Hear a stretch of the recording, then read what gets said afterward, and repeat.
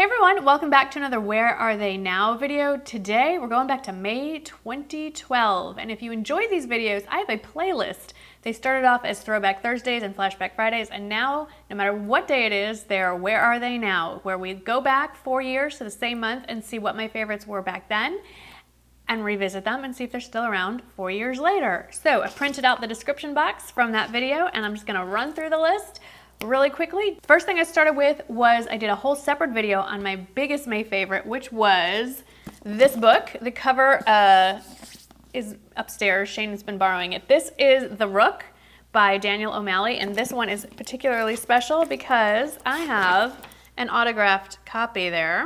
There is my special inscription and autograph from Mr. O'Malley himself, and it is still a favorite. I've reread it a couple of times since then, and very exciting. The sequel's coming out next month. I will remind you all when it's available, but if you don't want to wait for the reminder, you can pre-order it on Amazon. I got an advanced sample. This is Stiletto. It's not a sample, it's the full book. And it's just as good, if not better, than the original. So check those out. Love those books. Then I talked about favorite people of the month. They're still favorite people of mine. The first one was Secrets Girl 10. We now go by our actual names, most of us, on YouTube. And you know her as Allie Valentine. I'll link her channel below. She's a UK, mostly fashion, well, and beauty. She's pretty even, and designer handbags. Love Allie.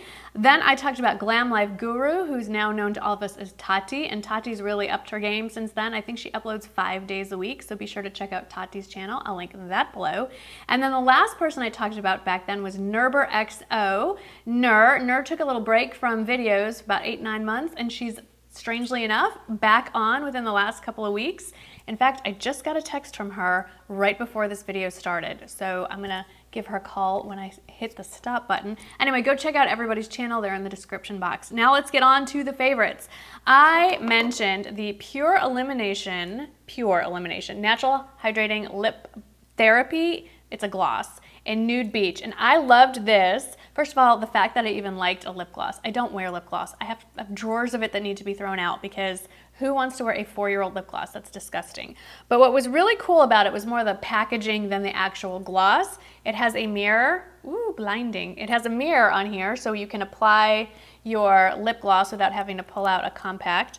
And the coolest bit is that it has a button on the top that if you push it, I don't know if this is going to show up. Can you see the blinding light? It lights up, so you can be in a dark room, and I'm not putting this on my lips. This is 4 years old. It's gross.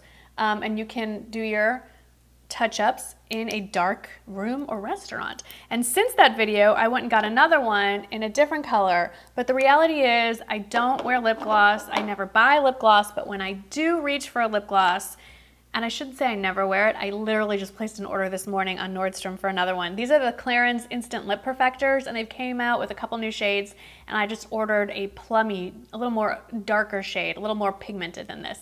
The one I'm wearing is the original 01 favorite lip gloss of all time. And actually I have to give a shout out to Lisa SZ09. She was the one who turned me on to these, so thanks, Lisa. Next favorite was also brought to my attention by Allie Valentine, Secrets Girl 10. It's the Pink with a Splash Warm and Cozy. I still have this. This is the same one I bought 4 years ago. It's very sweet. It's a little too sweet for my liking, although this is still available. Now my kind of go-to summer scent is the Estee Lauder Bronze Goddess. Boy, it's some reflection. It's a little less sweet, a little more suntan lotion-y smell, and a little more grown-up, I think. So that's my go-to fragrance, and I am actually wearing that right now, but you would not know that. Then I talked about the Hawaiian Tropic, the Victoria's Secret Beach Sexy Body Shimmer Lotion. 4 years, a lot can happen in 4 years. One of those things is I have no idea where that is. Secondly, I have no desire to shimmer.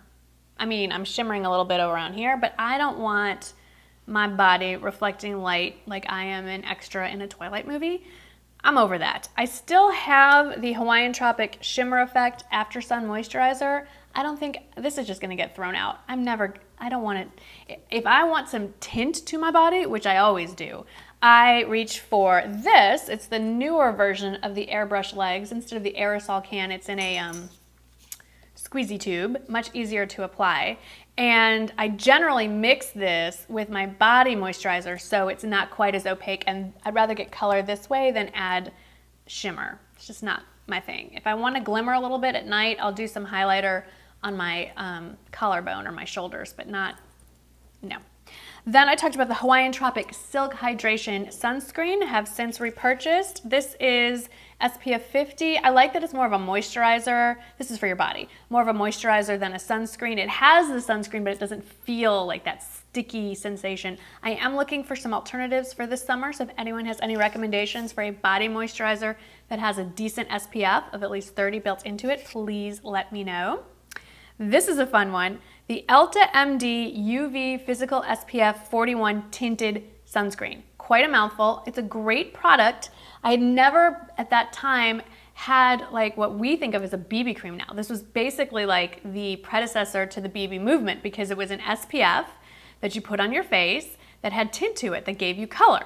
Well, I no longer have that sunscreen. It's great, by the way. Since then, I morphed over to the, I still have this, for memory's sake, I can't throw this out, the Pond's Luminous Finish BB Plus Cream, which gave that similar tinted effect, but had a much lower sunscreen of SPF 15. This is no longer available. You can sometimes find this in Big Lots or on Amazon, but they haven't made this in a while, so I don't know if you would want to purchase it. It's probably expired.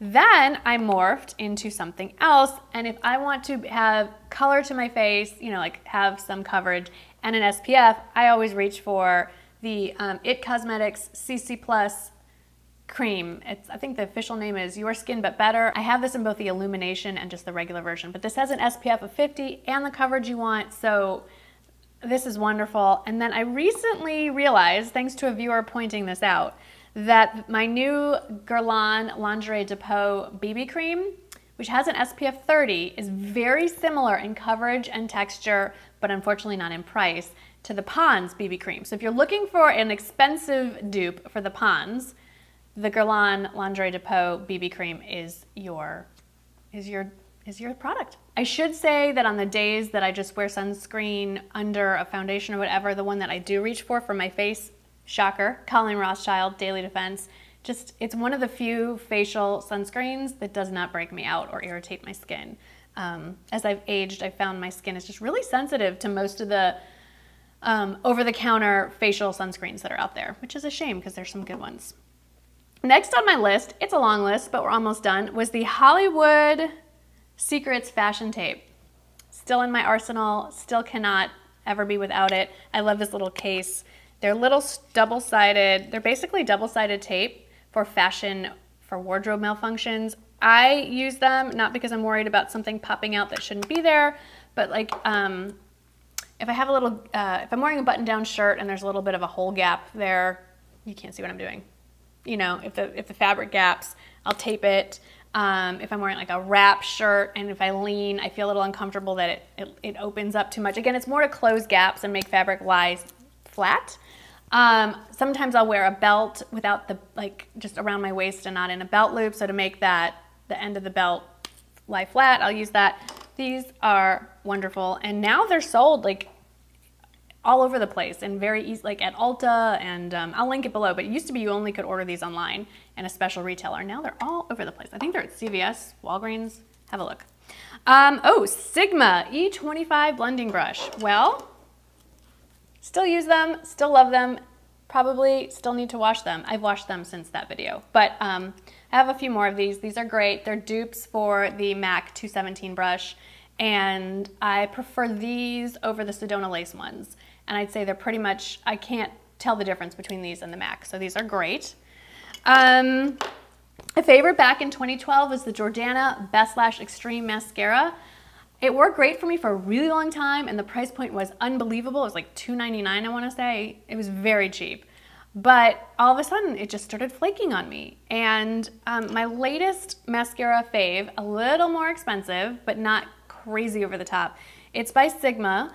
and it's their Sinuosity mascara. This one's about to be thrown out. I'm just waiting for the tube that I just ordered this morning, along with my Clarins Instant Light Perfector, to arrive. This is the Sinuosity formula. This one's more for curl, but I just ordered a different version that's more for volume and length. I can't remember the name of it, but I'll link it below. And now, since the May 2012, you can get Sigma at Nordstrom, so you can get those points. It's all good. And then you collect points, and when you spend enough money, then you get cash back to purchase more stuff at Nordstrom. The things I've learned since May 2012, maybe it was better that I didn't know that for my pocketbook. Anyway, love that.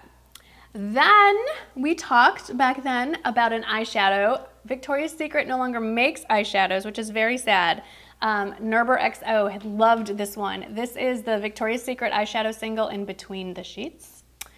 Appropriate name. Now, if you want to dupe this, I went through all my drugstore ones, couldn't find a good drugstore option, but a great pricier option. This is the video where I give you dupes that cost you more money, is the MAC eyeshadow in Sable. They're almost identical. All right, another huge favorite of mine from May 2012 was the Bobbi Brown Concealer Corrector, just the corrector, in light medium bisque. And then this was before the correcting thing got huge too. It's kind of funny the trends that have come and gone since then. But anyway, I don't like it under my eyes anymore. It gets too caked in my fine lines, and I have more fine lines than I did 4 years ago. So now what I reach for, and have been for quite some time, is the MAC Prep and Prime.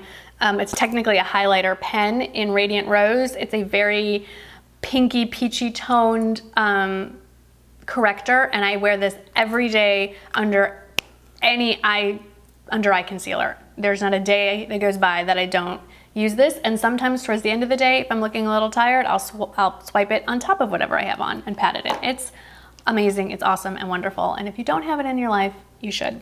And then the last thing I want to talk about was a limited, I think it's limited edition. It was a paint pot from MAC called Nubile. And it's just a very neutral, kind of pink mauve undertone. What's amazing about this paint pot is I don't think I've opened it in 4 years, and it's still as soft and creamy as it was 4 years ago. So that's kind of amazing. I don't know if this is still available. I think the Maybelline Color Tattoos, there's a shade that's similar, but my beef with the Maybelline Color Tattoos is they dry up pretty quickly. So while this is a lot more expensive than the Maybelline option, it will last you. And I've had paint pots dry out, and you add a little bit of MAC Fix Plus and stir it up and pop it in the microwave, and it is like for 5-10 seconds and it's back to normal. So it's kind of worth the investment. Like I've used maybe one paint pot in my entire life. So those were my favorites from May 2012. There's some still around, there's some that need to be thrown out, and there are some new favorites as well.